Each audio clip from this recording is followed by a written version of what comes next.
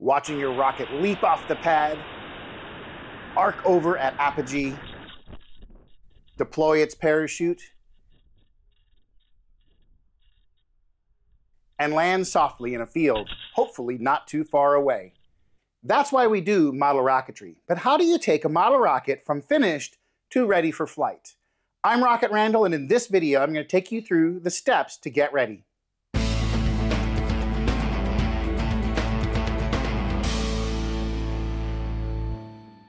In order to get ready, let's take a quick look at what happens during launch. As you can see, the first thing that happens is the engine ignites, launching the rocket skyward.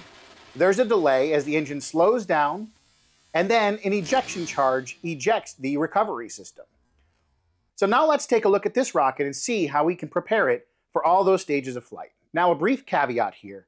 This is a simple way that I have found to do it. Everybody has their own ways, so if you have some suggestions for how to do it better, please comment below and let other people know. The first thing we're going to want to do is attach the recovery system. In this case, I'm going to use a 15-inch parachute.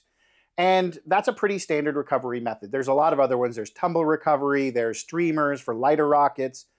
But a parachute is kind of the base model. Most systems use a parachute.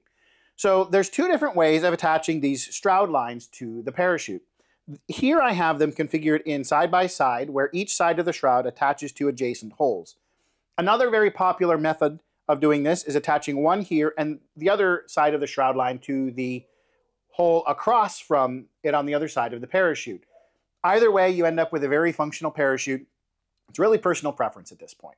So once you have the shrouds all attached to the parachute and we have the shock cord attached to your rocket. And this is usually done during the build phase. So what I like to do, there's a very thin cord right here of Kevlar. Sometimes it's attached to the engine mount of the rocket, sometimes it's attached to the launch lug on the outside, and sometimes it's attached to something on the inside like a bar or a glued-in piece of paper.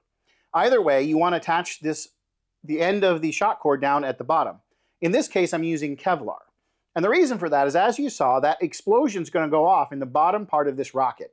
And whatever is down below has to be able to resist the fire. And Kevlar is very good at doing that. It's also very strong. So this is really thin, but it's actually 70-pound test. That should be sufficient for the force of the ejection going off. So everything that is at the bottom needs to resist that fire. Second, we have at the top is some stretchy shock cord. And this is when the nose cone gets shot out the top of the rocket, it's going to hit the end. And if we just had it tied onto the Kevlar, Kevlar is very stiff, and it might rip something off the rocket.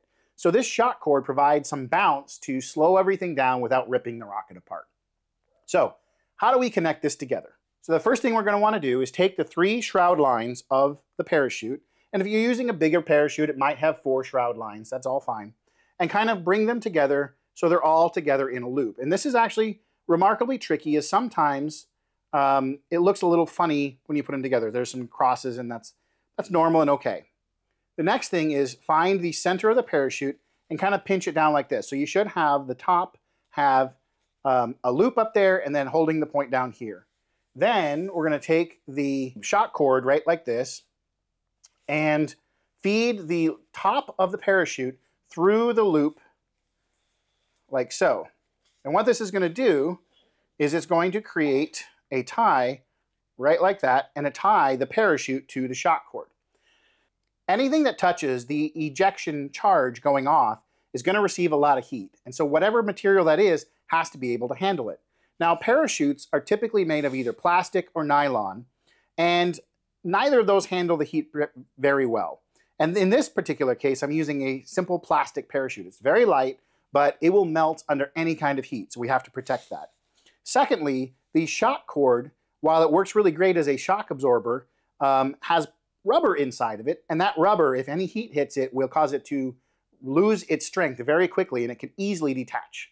So what we have to do is make sure that the heat is trapped at the bottom long enough so that all the stuff can be ejected and not be touched by any of that heat. So what we're going to do is we're going to take this Kevlar cord and kind of poke it down into the rocket a bit to provide a little bit of a buffer, and then we're going to take some of this recovery wadding. Now, there's various kinds of recovery wadding. This is a pretty simple kind. But what this does is, while the heat will burn it, it releases carbon dioxide when it burns, which puts the fire out. It's very important to use heat-resistant wadding, because if you don't, you're going to have live embers falling from the sky, and that can create wildfires. We don't want to do that. So what you want to do is take some of this wadding and make sure that only Kevlar is down below, and start tucking this into the rocket. Again, how much you use is really up to you. It's a personal preference, but you want to make sure that you have enough in there so that it won't allow any of the fire to get up and touch any of the things that need to be protected. So this is going to be the most contentious thing that I do today, but the question of how do you fold your parachute? And there's all kinds of fancy ways to do it. And to be honest, I'm a little lazy. So the simplest way is just kind of fold them across a few times.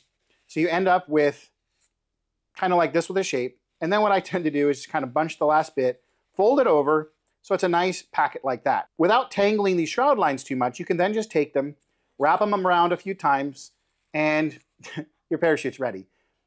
I've rarely had one fail like this. Again, you can get a lot fancier on how you fold them, but this pretty much just works.